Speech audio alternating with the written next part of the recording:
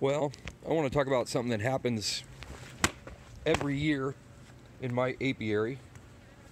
Of course, I got stung right when I started the video somehow. The weather and bloom in my area is kind of unique because it's a suburban area, so there's something blooming all the time, and we don't really have a winter dearth. We have this slow buildup, this steady flow from December all the way to like February, March, and then it just explodes. And what happens is they pull in all these resources, and suddenly your hive is packed. So I want to show you what I'm talking about. Now, this is the same hive that I did a video of, the very last video of the open air hive. Same hive. Last time I moved up a couple of honey frames from this bottom box and put them in that top box, and I put queen excluder was already on there, and I left it on the second box. And I want to show you what they're doing with these outside frames.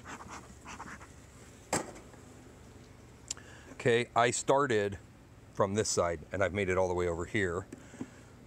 Look at this. Here's the fun part, is doing this, trying to film while holding the tool and grabbing the frame, but here we go. This second frame in from the left, I don't know if you can see that. That's all pollen. Where it looks like there was brood there before, you can see the, you know, semicircle top part where it looks like there was brood and honey around the top. Same thing on this side. And that's the case for these three frames, I believe. I'm gonna get tagged again here if I'm not careful.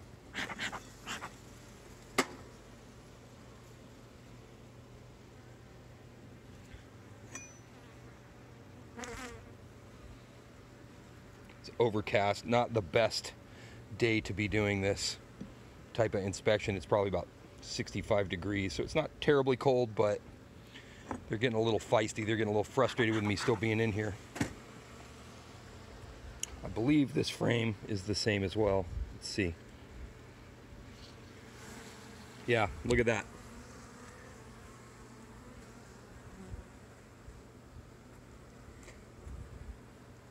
Both sides, again, packed with pollen. So what's going to happen then is they're going to swarm because they've got too many resources in their hive. And I expect the bottom box may be similar. I'm not going to get into it right now. So it looks like I'm going to have to start making splits way sooner than I thought. It's January 22nd. So it looks like it's time to start making splits. And if you guys have any other suggestions on what to do with those pollen frames, I'd be super interested in your input.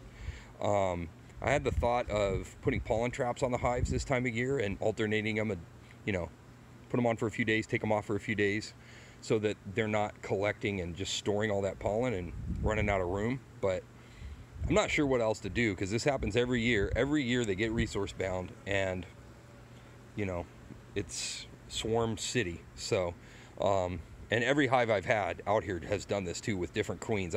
This is a local queen from a cutout. The queen there in that hive was an Oliveris queen. She did the same thing. This one is a Wildflower Meadows queen. She's not doing it as much, but it's starting in this hive. So yeah, any input you guys have, I'd be real into it. Thanks for watching.